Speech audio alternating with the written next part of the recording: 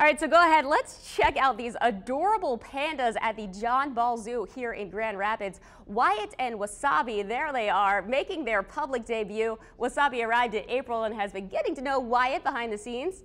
And it is even easier to check out these cute little guys. Their habitat has a new viewing window, and that is inside the Red Panda building. And in case you didn't know, red pandas, they are actually an endangered species. It is believed that there are fewer than 2,500 adult red pandas left in the wild, so go ahead and check them out at the zoo.